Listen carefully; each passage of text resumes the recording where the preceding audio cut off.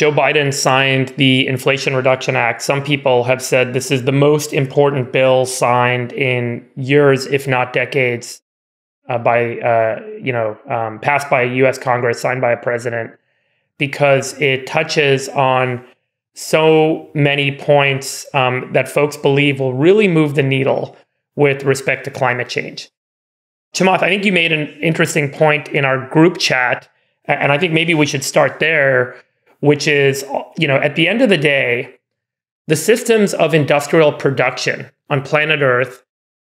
were made in such a way that we never accounted for the costs of the external output of these systems, meaning we can burn fuel, put CO2 into the atmosphere, or put methane into the atmosphere in the case of animal agriculture,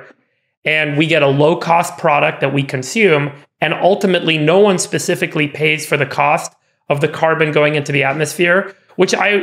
many scientists would argue is having an anthropogenic effect on the warming of the planet and more catastrophic weather and all these other risks that we're now facing. And so the idea was, first principles, you should tax people tax